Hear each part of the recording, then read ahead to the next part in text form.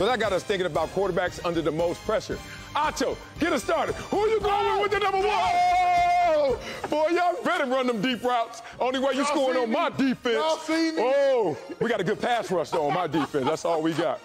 Okay, QB's under the most pressure. It's not my off-camera quarterback because he got an arm. But at number 5, it's Russell Wilson. I like that. Russell Wilson, he's a fifth quarterback under the most pressure because everybody is expecting Russell to take the Broncos from a 7-win team to a playoff team. I think Russell Wilson is capable of that. Problem, Patrick Mahomes, Justin Herbert, Derek Carr. Russell Wilson is in a division with a whole lot of talent, so a whole lot of pressure because, Russ, the expectations are high. You've been to a Super Bowl before. You're a first-ballot Hall of Famer. It's time to see what you're going to do. At number 4, how about the quarterback in his division, Derek Carr? Derek Carr? Derek Carr has an MVP vote. Derek Carr is a 3-time Pro Bowler, but the issue with Derek Carr is this. We just gave you the best receiver in football. We've believed in you for roughly 8 years now. Who are you? I gave you the statistic before, Sel. If you do not get to a Super Bowl within the first 6 or 7 years of a franchise, you're just not getting it. It's not happening. Now, we saw Matt Ryan get to a Super Bowl with the Atlanta Falcons 9 years later. We saw Peyton Manning win a Super Bowl with Indianapolis Colts, I believe it was 6 or 8 years later. But Derek Carr, if you can't do it with Devontae Adams, you just can't do it. It's time to move off of you. Number 3. Let's go. Dak Prescott, baby. Dak Prescott's under a lot of pressure. He plays for the Cowboys. There's always pressure. But he ain't going nowhere. They can't do anything to him. They gave him his money. He Dak. All of that is true. But eventually, you know, the first year you get your money, it's the honeymoon year. We paid him. He's literally untouchable. That's it. By the second year that you've gotten your money, now we will look at you sideways. To your point, Dak can't go nowhere. Contract essentially fully guaranteed. So he ain't going nowhere, but we will start to look at him some type of way if once again the Cowboys do not win a playoff game. He is 1-3 in the playoffs, making $40 million a year. That is a lot of pressure. But my top 2 spots. Let's go. Let's go. It's 1A, it's 1B. It's Jalen Hurts, it's Tua Tagovailoa. I don't even know how they threw him up there. It's Hurts and Tua Tagovailoa. It's a lot of pressure for these two. Let me start by saying it like this. Tua, we gave you Tyreek Hill, a 5-time All-Pro, Pro Bowl caliber player. So we gave you the most dangerous wide receiver in football when it comes to what he can do to a defense. Jalen Hurts, we gave you A.J. Brown. We got rid of a first-round pick for you in A.J. Brown. Last year, we used a first-round pick to draft a Heisman-winning receiver in Devontae Smith. Not only that, we used a first-round pick the year before to draft a wide receiver in Jalen Reagor. Jalen Hurts, we handed you the keys to the car, and then we upgraded the whip, and we put the rims on it. We have done everything possible for you. But why are they both 1A and 1B? Dolphins, 2 first-round picks next year. You better believe if Tua Tagovailoa does not show up, they are trading up to get a quarterback. You already know. Eagles, 2 first-round picks next year. You better believe if Jalen Hurts does not show up, they are trading up to get a quarterback. Bryce Young. Bingo. Bryce Young, C.J. Stroud, 2 of the top quarterbacks supposed to come out next year. So these 2 quarterbacks are the 2 in which they don't ball, they will lose their jobs. The rest are fine. They're just going to lose a little bit of pride, a little bit of dignity, maybe a little bit of money. But the top 2, if they don't ball, they're going to lose their jobs. Man, I want a pressure situation. I can't hear you at the end say, they are fine. That ain't pressure. And then the top 2, not even top 10 guys. So what kind of pressure are you really under? I got clowned yesterday by Acho. I'm going to give y'all my list because I prepped the wrong question. He thought I was right. Today, I'm wrong. I'm going to give y'all my top 5 quarterbacks, but they also are the ones under the most pressure. Let's start off with number 5, Matthew Stafford. Last time I checked, you got a coach offensively minded that is a genius, right? And no one wants you to come to L.A., win a Super Bowl, and then we were like, that was a fluke. What are you going to do to back up that performance? Now, there's pressure because Odell Beckham Jr., you're not in the building. Who's your true number 2 out there?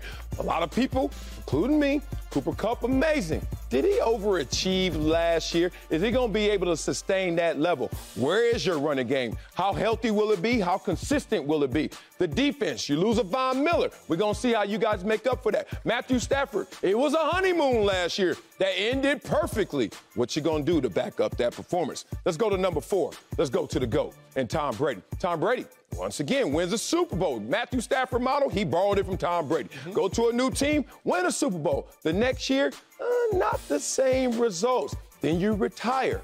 Then you come back. Now you're making more money than the whole world got. You and Jeff Bezos got the most money. But respect to Tom Brady, and now you're thinking about your next now. It's a conversation to be had of what the results will be. If I'm Tom Brady, I can't retire. I'm in the MVP conversation still. I had career numbers in some statistics. Tom Brady's under some pressure to see how the team's success will go back to what it was year one, or will it keep regressing like year two? Let's go with number 3. My favorite quarterback, 1A, 1B favorite, Justin Herbert. Herbie, baby. It's time to get in the playoffs, dog. I'm tired of waiting in the club, holding your table down, and I'm waiting on you to show up with the credit card. Where you at, Herbert? Come on. All of this talk about how great you are, which I know is real, and how much talent is around you, which I know is real. Now you got a defense. I know it's real. You got to make it happen. Here's the caveat. This damn division this year is so silly. It's going to be difficult to get a win, but Herbert, no excuses, bro. Time to come in the club. Number 2, interesting choice right here. Aaron Rodgers. Why? Aaron Rodgers, you took all the money. True. Yeah, right. You got all the money. You lost Devontae Adams, and now you've reloaded your defense, but offensively, who are you going to throw the ball to consistently? That's going to be a conversation for another day. But a back-to-back MVP must figure it out. But a ton of pressure because of all the off-season talk and conversation and issues with him. And you got all the money and not the resources. But number 1, let's go to the top dog. Josh Allen, come on, man. It's time to get over this hump. I don't know how big this hump is. Is it a mountain or is it a hump? It's time for him to advance. Patrick Mahomes, get out the way. I need you to get to the Super Bowl. I need you to not stop short at the AFC Championship game once again. Last year, I got a heart attack watching that game. What was it, 13 seconds to go? I thought the Buffalo Bills advanced. He outperformed Patrick Mahomes. It was an insane performance. He's amazing. He's my dude, him and Justin Herbert. But it's time for you to get to the next level. That's Super Bowl. Let me ask you this. Let's go. Josh Allen, remember, he gets knocked out before the championship game because championship game we end up getting Chiefs. Yeah, true. Is it enough for him to just get to the AFC championship game?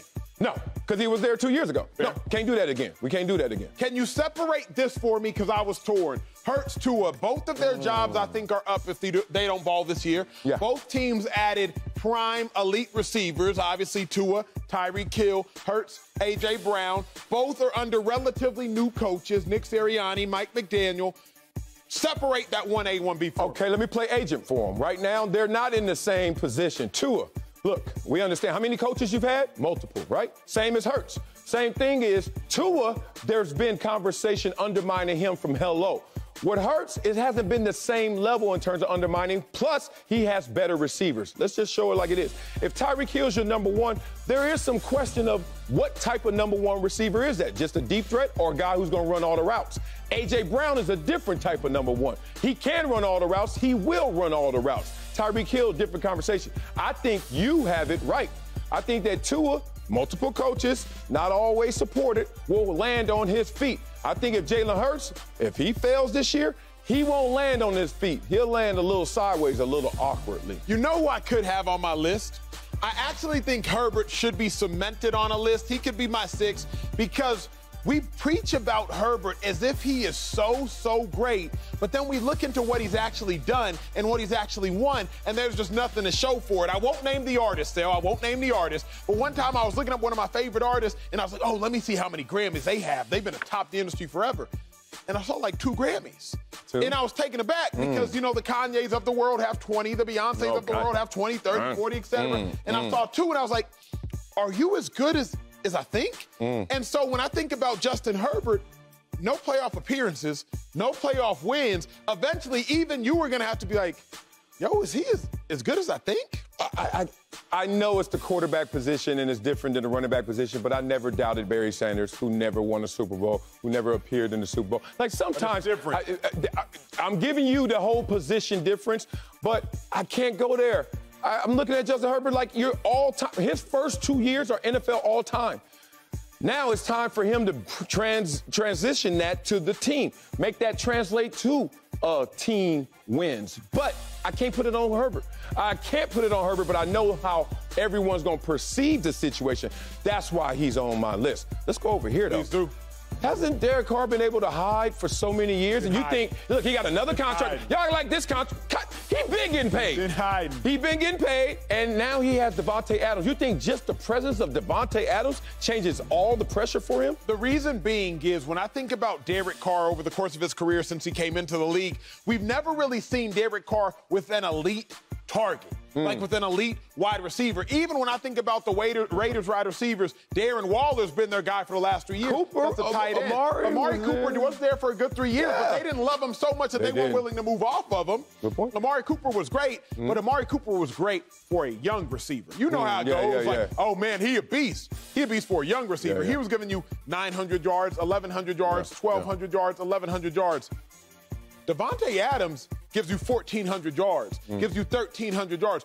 Davante Adams is great for a great receiver. Amari Cooper was great for a young receiver. That's different lanes, different tax brackets. If Carr can't get it done with Adams, it's a wrap. But still, I think the most telling note, and this is my favorite telling note, you know if a quarterback can win with a team within his first 6 years. If you can't win with your team within your first 6 or so years, I'm worried about you. Derek Carr is past that 6-year mark. Define it's a wrap. I just don't see any consequence for Derek Carr in success or failure for him. It's going to be the same. Derek Carr will likely become who Matt Ryan became in Atlanta. Oh. Good quarterback.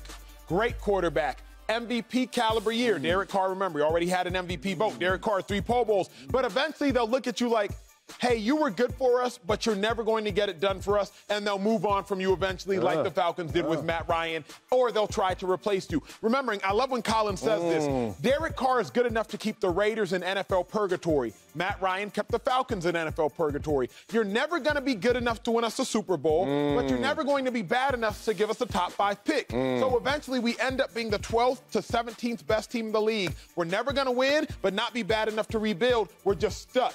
Derek Carr, if you keep the Raiders in purgatory, eventually they're going to move on from you. They may be looking elsewhere, huh? That's your draft day girlfriend. You good enough to get me here, but this league is different. Coming.